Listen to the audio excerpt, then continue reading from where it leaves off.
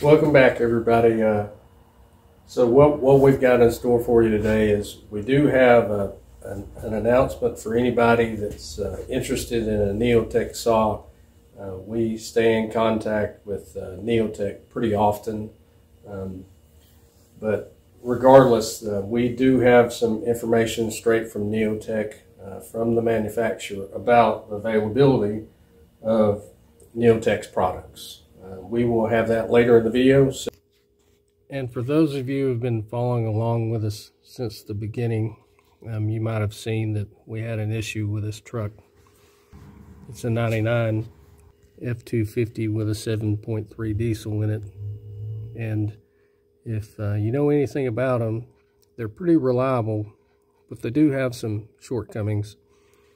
One of the things that you got to do on these things every couple of 100,000 miles is change the injector O-rings, which altogether is not that big of a deal. It is a pretty fair amount of disassembly on the engine, but as far as getting to the injectors, it's pretty easy. You're basically getting to your valve covers and then removing everything around them on both sides, your intercooler pipes, some of the heater stuff, some electrical, and all this, that, and the other. Otherwise, it's pretty simple. Having said all that, this machine is about to the point where I'm about to reassemble everything on the top side of the engine. Both sets of injectors have been re-O-ringed. It's got new undercover wire harnesses. It also has new glow plugs. It'll get a new glow plug relay. It'll also get a new camshaft position sensor, a couple other little items. But otherwise, this utility truck will be back to work.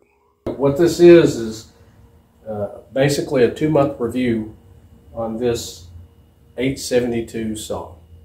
And the saw has worked very well for us. And what I've done is I've got it pretty much disassembled. All I have to do is take the pieces off to show you what I look for. But this saw has never been taken apart. Other than sharpening the chain, the saw has never been disassembled. The air filter has never been cleaned. It's probably got about 20 hours on it now. It is still running 25-to-1 fuel, and I kept meaning to change that, but it's ran pretty well for us, so I haven't changed it yet. Having said all that, let's get into the pieces over here, and we'll discuss what I look for on just about every single saw and what you should be concerned with when it comes to maintaining your saws. Okay, here we are. We're up close with a NEO-TEC NS872, and what I want to show you right here is an area you should be concerned with any saw. Is if you look right here, this is where your chain adjustment is. And so this area right here, there's a set of gears like a ring and pinion gear. And typically when they come from the manufacturer, sometimes they will have a little bit of grease on them, sometimes they will have no grease. In this instance, when we got this machine, it had a little bit of grease on it, but as you can tell by the image, that there is quite a bit more grease in there. Now I have this disassembled, and it's not that hard to do it, but it is necessary to ensure that this mechanism right here, as you turn this screw, this mechanism moves back and forth. And as you can see, it's still pretty tight. It does function as it should, and there have been no issues with that at all. With this particular saw, the sprocket is actually made on the exterior of the clutch, which is, I like that better. It's a one-piece assembly versus a rim sprocket and then a clutch on top of that. But this actually works pretty good for me. I really like that design. Let's go around to the front. I pulled the muffler off of the machine, and I know you can't really see inside here, so you'll just have to take my word for it. But in looking down into the cylinder, it's not that hard to do to remove the muffler, but in looking down the cylinder, you still have your cross hatches while you also have good compression by doing that. Your lubrication stays whenever you have your cross hatches. If you've got a nice smooth bore on the inside of the cylinder, it probably has low compression. So removing the air cleaner cover, this filter has never been taken off of this, and it does have about 20 hours on it. There's 2 screws to remove or loosen, this one here, and I'm going to work it loose. And a lot of times people have problem with debris getting into the carburetor because the seal is not that great on some of these air filters. And as you can see right here, there we go. I've got it. Come on, a little bit more. There we go. All right. So if you look right here, we can see that around the contact surface right here is very clean. There's a little bit of dust right here on the top of it, and that could have been from where I was trying to work it off. But looking down inside the carburetor, as you can see down in here, there's very little in there at all. If anything, that probably fell in when I was removing the filter. So that's not too bad. I'm pretty impressed with that. This filter has never been off of it. Also, in removing the spark plug, a lot of times I know on the Farmer-Tech saws, when you go to pull the spark plug boot, the boot will come off. Then it's a pretty big pain to get this boot back on it while also conserving the contact electrode on the inside of it. This one came off typically for a normal spark plug boot. It did come, as you can see right there, that is an NGK plug.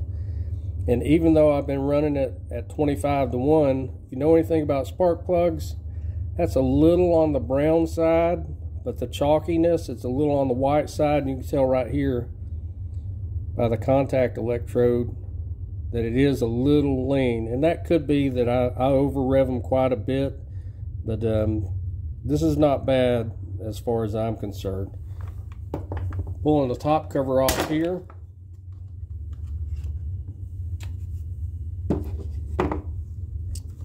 And as you look down inside, this thing has a good 20 hours of use on it. There's very little debris on the inside of this saw.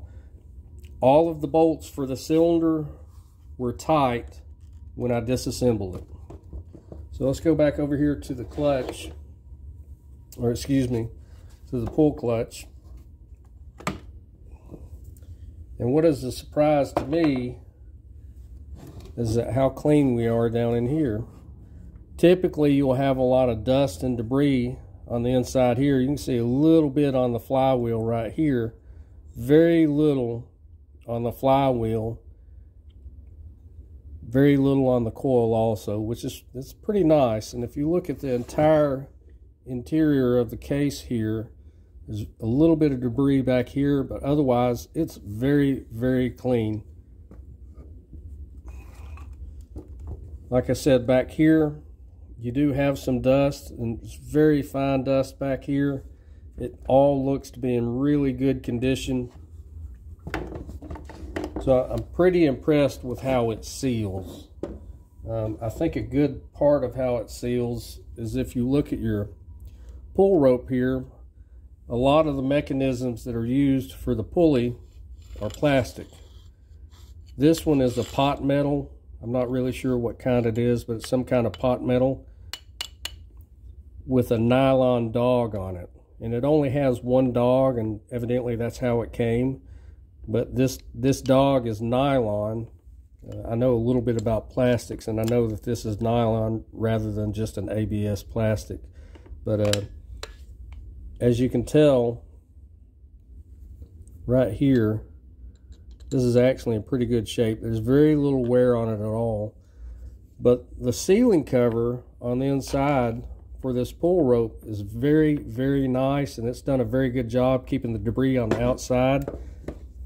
Looking at the actual pull rope itself, there's very little fraying on the pull rope. And I know that can be a problem, with some saws. A lot of times the pull rope will fray or might even break within the first couple of pulls. What's nice is this capsulated bushing that's right here that goes up underneath your chain brake or your kickback brake. That's pretty nice, and you can tell stainless steel with a brass insert on that. That's pretty nice also. Your muffler here, as you can see, it comes with a gasket on it, which is pretty nice. And if the gasket didn't seal well, you would see hot spots where the exhaust had came out, but clearly it looks like it's sealing very well.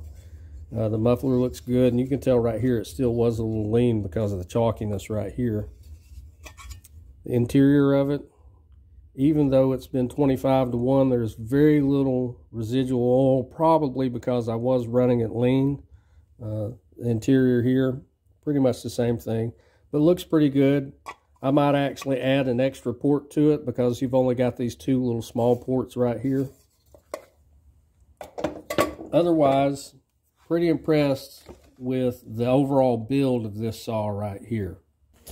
Okay, so back to the NEO-TEC NS872 and the NEO-TEC NH841. With both of these saws, we had NEO-TEC contact us almost 3 months ago. They asked us just to do a review and do a considerate review about anything that the saw will or won't do. They wanted us to be honest about that. We feel like we have. But having said all that, I work on chainsaws, I work on tractors, I work on things that have to do with farming and forestry nearly every single day. That's my job. And these chainsaws are pretty impressive to me. As far as for the inexpensiveness, the affordability of them, and the capability of them, it's very nice when you consider some of the alternatives out there. But what's the big deal as far as availability? I know a lot of people have contacted us. You can't get the saw, they're not available. I know the kits are available, but an actual complete saw, they haven't been available for several weeks. 2 days ago, which today is Friday, 2 days ago we were in touch with the manufacturer and asked them to give us a date when they would be available, and he did so. They should be able to be shipped within about 14 days from today. And that would be from Amazon and I believe from eBay also. Another thing you can do, they do have a Facebook group now. We will put that link in the description. You will be able to contact them through the WhatsApp or send them a message through Facebook for any questions or concerns that you have on the NEO-TEC chainsaws or other equipment that they will be coming out with. Having said that, if you have the opportunity to know someone that has one of these and try it out, take the opportunity and try it out. If you want to take the opportunity and purchase one, in a couple of weeks they will be available for purchase again. We do know that in about 2 weeks' time they should be in the country, and they should be able to ship them straight to your home just in time maybe for Christmas, or maybe just in time to cut that tree down that you really, really need to get out of the way. But otherwise, that is our review. Pretty impressed with the 2 months that it has given us. It has exceeded what we wanted to do with the saws. The reliability of them, the performance of them has been great. We've had no issues with either one of the saws.